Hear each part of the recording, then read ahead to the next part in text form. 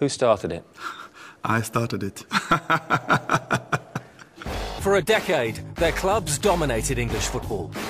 A captain's goal from Patrick Vieira. In a brilliant, vicious Premier League rivalry that's never been better. Roy Keane, who else? የሁለቱ ባላንጣዎች ወግ የእግር ኳስ ዓለም ጦረኞች የማይዋደዱት የሰላማዊ ሜዳ ተቀናቃኞች አድማጮች በተወዳጁ የዓለማችን ስፖርት ታሪክ የማይዘነጋቸው ሚሊዮኖችን በምርጥ ብቃታቸው የገዙ ከዋክብቶች እግር ኳስ በዘመን ቅብብል ታዝበዋል ለእግር ኳስ ተፈጥረው በኳስ አድገው ቀልብን በሚገዛ ተፈጥሯዊ ጥበባቸው ዓለምን ጉድ ያሰኙ ጀግኖችን ተወዳጁ የዓለማችን ስፖርት በየዘመኑ ከመድረኩ ጸጋ በረከት አካፍሎናል እንደ አውሮፓውያን አቆጣጠር 1992-93 በአዲስ መልክ ከተጀመረ በኋላ ቀስ በቀስ ዓለምን በተወዳጅነቱ የተቆጣጠረው የእንግሊዝ ፕሪሚየር ሊግ ደግሞ ዛሬ ለደረሰበት ዓለም አቀፋዊ ድንበር ተሻጋሪ ኃያል ተጽዕኖ ውለታቸው የማይዘነጉ አሳቢ አሰልጣኞች ታምረኛ የእግር ኳስ ኮከቦች በፕሪሚየር ሊጉ ታይተዋል በታላቋ ብሪታንያ ምድር በተወዳጁ ሊግ ሰር አሌክስ ፈርጉሰንና አርሰን ቬንገር የሚባሉ እጅግ የተከበሩ ባላንጣዎች ሁሌም በታሪክ ይኖራሉ Manchester United, Arsenal. Ferguson, Wenger. Treble winners, Invincibles. They're the best teams in England and they really do not get on. አድማጮች እነዚህ ሁለት የፕሪሚየር ሊግ የሞደርን ፉትቦል የጡት አባቶች ቢሊዮኖች ለሚከተሉት የዓለማችን ገናና ሊግ አሻራቸውን ባስደናቂ ተጽዕኖአቸው ያሳረፉ ለመድፉና ቀያይ ሰይጣናቱ የዛሬ የኃይል ሚዛን እልፍ ተከታዮችን ባለማችን በፍቅር እንዲያፈሩ ያደረጉ ተጽዕኖ ፈጣሪዎች ናቸው ጎልደን ኦልዲስ ስኮትላንዳዊ ቆፍጣና ሰር አሌክስ ፈርጉሰንና ፈረንሳዊው የመልካም እግር ኳስ ፍልስፍና ቀንቃኝ አርሰን ቬንገር በተወዳጁ ሊግ ባለፉት 30 ዓመታት ለእንግሊዝ እግር ኳስ የዛሬ ንግስና ልዕልና ዘመን ተሻጋሪ ኮከቦች በፕሪሚየርሺፑ ነገሱ ከፈረንሳዩ የቀያይ ሰይጣኖቹ ንጉስ ኤሪክ ካንቶና እስከ ጎልማሽኑ አለን ሺረር ከደች የመድፉ ማስተር ዴኒስ ቤርካምፕ እስከ በራሪው የግራ መስመር ኮከብ ሪያን ጊግስ ከመድፉ ገናና ፌራሪ ቴሪ ዳንኤል ኦንሪ እስከ CR7 ክሪስቲያኖ ሮናልዶ የማዲራው ፈርጥ ዋዛ ኦጌሮ ጄሮ ላምፓርድ ድሮግባ ጆን ቴሪ ኒማኒያ ቪዲሽ ኮምፓኒ ሜዲን ሴኔጋል ሳዲዮ ማኔ ሞሳላ የመሳሰሉ ድንቆች ከከዋክብቶቹ መሃል አንጸባርቀው በገናናው ሊግ ታይተዋል ፈርጊና ቬንገርን ተከትለው በስልጠናው ዓለም ዘ ስፔሻል ዋን ጆዜ ሞሪኒዮ ከቢሊየነሩ ሮማን አብራሞቪች አቢዮት ጋር በምዕራብ ለንደን ገናና የነበሩት ሌላው ተጽዕኖ ፈጣሪ ናቸው ዘ ስፔሻል ዋን ጆዜ ሞሪኒዮ የካታሎኒያኑ ምልክት ስፔናዊው ፔፕ ጋርዲዮላ በኢትሃድ የማንቸስተር ሲቲ ገናናነት ሌላው ተጽዕኖ ፈጣሪ ነው ከመርሲሳይድ መንደር ጀርመናዊው የጌም ፕሬሲንግ አቀንቃኙ የርገን ክሎፕ ሌላው የሊጉ ወርቅ ተጽዕኖ ፈጣሪ ናቸው Describe Patrick Vieira, the opponent. Very tough. Describe Roy Keane, the opponent. He's a winner. He's a leader. Biggest compliment I give Patrick is I knew I always had to be at my very best against him. አድማጮች የፕሪሚየር ሊግ አፍቃሪዎች ግን ምናልባትም ከነዚህም በላይ ታሪክ የማይዘነጋቸው ሁለት ባላንጣዎችን ከፊት ያስቀድማሉ ቤስት ኦፍ ኢነሚስ የአንበሶቹ ፍልሚያ ዛሬም ድረስ በሜዳው ለማየት የሚጓጉለት አስገራሚ ጦርነት የሚመስል ትንቅንቅን የፕሪሚየር ሊግ ወዳጆች ይናፍቃሉ At the center of it, setting the tone, doing whatever it took. An Irishman and a Frenchman. It's all starting to overheat. Keane, Vieira. See up there. Nothing more in here. Understand? አድማጮች ከነርሱ በፊት ማንም አልነበረም ከነርሱ በኋላም ደም የሚያሞቅ በኃያል ታጋይነት የደረጀ ከዓመት ዓመት የሚዋደቁ ባላንጣዎች በፕሪሚየር ሊግ አልታዩም ወደፊትም መታየቱ ያጠራጥራል የእንግሊዝ እግር ኳስ በእነዚህ ሁለት ሳተናዎች ፍጥጫ ደመቀ ዩናይትድ እና አርሰናልም በጀነራሎቹ ትንቅንቅ ከኦልትራፎርድ እስከ ሃይቡሪ ነገሱ የእግር ኳስ ሜዳውም ሁለቱ በሜዳው ካሉ የትሪላ ማኒላ የመሐመድ አሊና ጆ ፍሬዘር የሪንጓ ለማይረስ የቡጢ ቅርጽ ይዛል አርሰናል እና ዩናይትድ ከሰሜን ለንደን እስከ ላንክሻየር ለሻምፒዮንነት በመድረኩም ተዋደቁ ጎልደን ኦልዲስ ኪን ከቪየራ ሁለቱ ጦረኞች የማይተኩ የሜዳው መሪዎች የሰር አሌክስ እና አርሰን ቬንገርን ያህል ለፕሪሚየር ሊጉ መወደድ ለማንቸስተር ዩናይትድ እና አርሰናል ከዓለማችን ጫፍ እልፍ ደጋፊዎችን ለማሸፈታቸው ምክንያትም ናቸው ቀያይ ሰይጣናቱ ማን እንደ ሮይ ኪን ይላሉ ለአይሪሻዊ ተናዳፊ አማካይ ቃላቸውን ሲሰጡ መድፈኞቹም የፈረንሳይ ጦረኛ ተጋርሎን በመሃል ሜዳው መቼም ደግሞ እንደማይተካ ቪየራን እያወደሱ ይናገራሉ።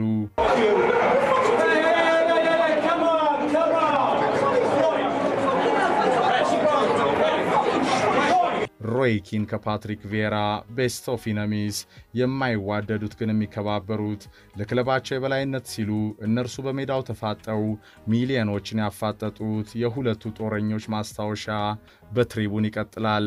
2005 በጠባባው ሃይቡሪ ስቴዲየም ኮሪደር የአርሰናልና ማንቸስተር ዩናይትድ ተጫዋቾች እንደተለመደው ለታላቅ ፍልሚያ ወደ ሜዳ ሊገቡ ነው። ዳኛው ግርሃም ፖል ናቸው። ከጦርነቱ በፊት ድንገት ወደ ሜዳ ሊገቡ ግራና ቀኝ የተሰለፉ ኮከቦች እርስ በርስ ተፋጠዋል። ሁለቱ ጦረኞች በሃይቡሪ ታናል ሊተናነቁም እየተገባበዙ ነው። ሮይ ኪን እየጮኸ ነው። ነገሩ ምንድነው? ዳኛው ግርሃም ፖል ግራ ተጋብተዋል። ዓለም ክስተቱን በቀጥታ እየተከታተለ ነው። ቪየራ የክለብ አጋሩ ጋሪ ኔቭልን እያስፈራራ መሆኑን ኪን ይናገራል። የመድፈኞቹ ገናና አምበል ፓትሪክ ቪየራ በዝምታ አለ። ሮይ ኪን ይጮሃል። በወከባው መሃል ፓትሪክ ቪየራ ጋሪ ኔቭልን ከነወንድም ዛሬ እግርህን ነው ምቀነጥስል ማለቱን የቀያይ ሰይጣኖቹ አምበል ይናገራል።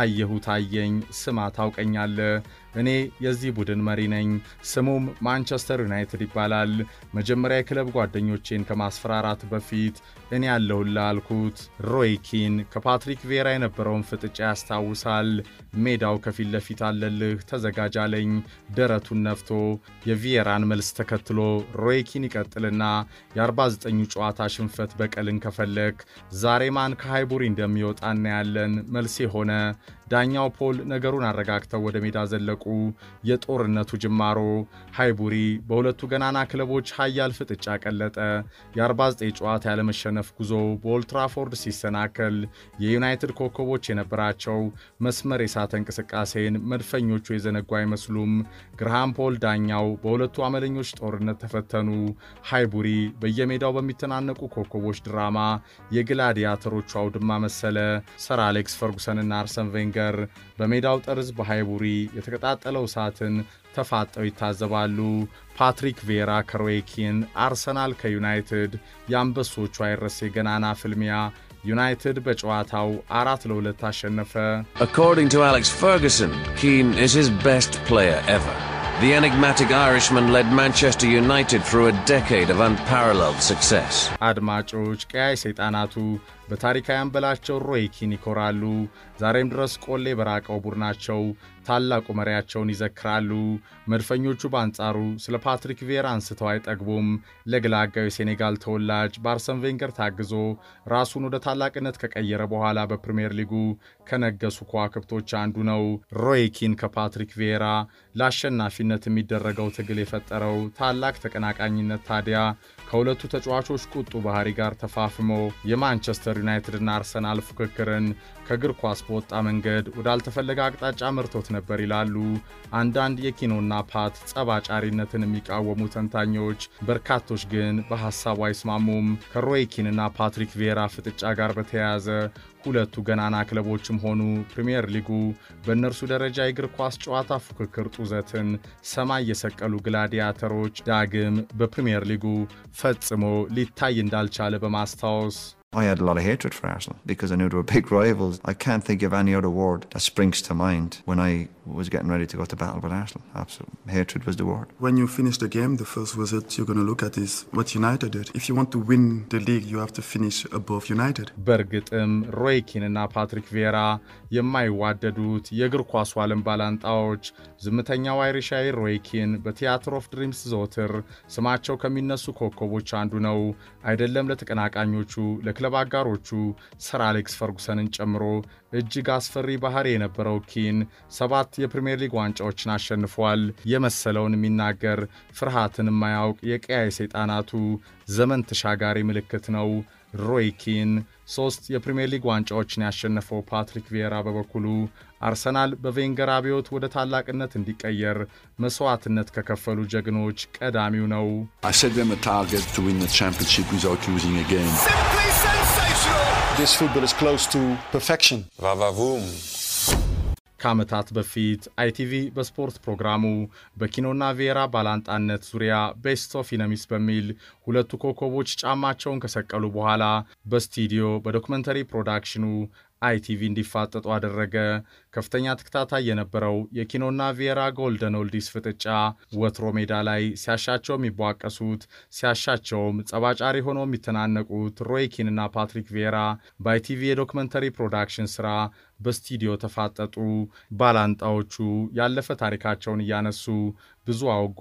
በአንድ ምሽትም የግላዲያተሮቹ ዶክመንተሪ ሲተላለፍ ሚሊዮኖች ተከታተሉት። ቤስት ኦፍ ኢነሚስ ኪኖ ከቪዬራ ሁለቱ ግላዲያተሮች ሮይ ኪን በዶክመንተሪው ቪዬራን ምርጡ ተቀናቃኝ ሲል አሞካሸ። ታላቅ ስብዕናን የተላበሰ አሸናፊነትንም በደሙ የወረሰ ታጋይ እንደነበር ኪኖ መሰከረ። አርሰናል መቼም የማይተካው ሲል ባላንጣውንም በስፋት አሞካሸ። ፓትሪክ ቪዬራም ለባላንጣው ቀያይ ሰይጣን በሕይወቱ እንዲህ አይነት የሜዳ ተቀናቃኝ ፈጽሞ ገጥሞት እንደማያቅ ተናገረ። ደፋርና ቅን ነው እርሱ።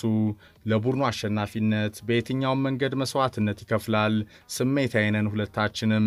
ምርጥ የኳስ ሕይወት ጊዜ ነበረን፣ ለበርካቶች ተወዳጅም የነበረ ሲል ጦረኛው ፈረንሳይ መድፈኛ ለባላንጣው ኪኖ ያለውን አክብሮት ይገልጻል። Describe Patrick Vieira, the opponent. Very, very, very, very, very tough. Describe Roy Keane, the opponent. He's a winner. He's a leader. Biggest compliment I give Patrick is I knew I always had to be at my very, very, very best against him. ኪኖና ቪዬራ ጸባጫሪውስ ማን ነው ተብለው በዶክመንተሪው ፕሮዳክሽን ሲጠየቁ እርስ በርስ በተከባበረ ስሜት ለእግር ኳስ የሜዳው የበላይነት በሚኖሩ ትግሎች የሚፈጠሩ እንቅስቃሴዎችን ተከትሎ የሚኖሩ ዝግቦች መሆናቸውን ያስታውሳሉ። ያለፈው ዘመን ግን ተናፋቂ የሁለቱ ገናኖች የማንቸስተር ዩናይትድና አርሰናል የታላቋ ብሪታንያ ኃያሉ የደርቢ መንፈስ ቅርጽ የያዘ የግላዲያተሮቹ በድራማ የተሞላ ጦርነት የዛሬ የሁለቱ ክለቦች ድንበር ተሻጋሪ የላቀ ተወዳጅነት መንስኤ ሆኖ ዩናይትድ እና አርሰናል የፕሪሚየር ሊጉ ውበት ሆነው ዛሬም አሉ። I started it. For a decade, their clubs dominated English football. A captain's goal from Patrick Vieira. In a brilliant, vicious Premier League rivalry that's never been better. Roy Keane, who else? አድማጮች በኃያሉ ሰው ሰር አሌክስ ፈርጉሰን ካፖርት ላይ ከተወረወረው የፒዛው ጌት ድራማ እስከ ባትል ኦፍ ኦልድ ትራፎርድ ሩድ ቫን ኒስትሮይን ፍለጋ የሃይቡሪ ታናል ሰጣ ገባ እልፍ የሁለቱ ጦረኞች ኃያል ትንቅንቅ የወርቃማው ዘመን የፕሪሚየር ሊጉ ትውስታም ሆኖ ለዘላለም ይቀጥላል። ቤስት ኦፍ ኢነሚስ ሮይ ኪን ከፓትሪክ ቪዬራ ከቀይ ሰይጣናቱ እስከ መድፈኞቹ መንደር ዛሬም ድረስ የሚናፈቀው የግላዲያተሮቹ ጦርነት በትሪቡን ትውስታ Treble winners, invincibles. They're the best teams in England and they really do not get on. And at the centre of it, setting the tone, doing whatever it took, an Irishman and a Frenchman. It's all starting to overheat. Keane, Vieira. See up there. Come on up here. Come on. Nothing more in here. Understand?